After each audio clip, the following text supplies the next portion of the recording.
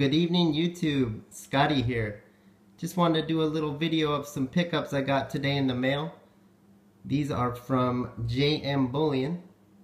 Picked these up on Black Friday, day after Thanksgiving, because they were actually on sale for a pretty darn good buy. Couldn't pass it up. These are this one here is actually the 1 ounce Silvertowne stackable round.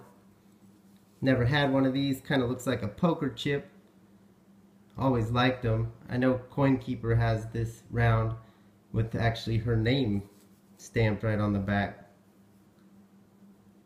So anyways, got one of those. And I picked up 6 of the 2016 African Somali elephant. Really love the designs on the elephants. Try to get them in every single year they come out. They do seem to increase in value pretty well.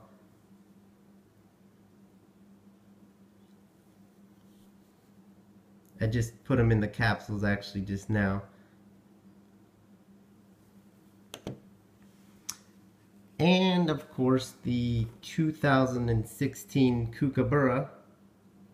Now I have to tell you guys, I really think this is my favorite design of all time, of all the Kookaburras. Some of you may disagree with that, but I don't know. I really like the 2008 also and a couple of other years, but just something special about this design.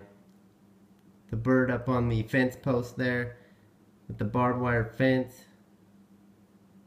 Pretty cool looking. So I did pick up 3 of those. I'd like to get the 10 ounce one. Hopefully I can do that maybe next year perhaps. And then also the 2016 Chinese Panda, 30 grams. And as most of you know, they did switch from ounces to grams this year. You know, I'm not a huge fan of that, and I know a lot of you guys aren't either. But for me, it's not a deal breaker. I don't know, I just love pandas. There's a couple reasons why I collect them. Number one is the design, of course. I just really love the design of the pandas.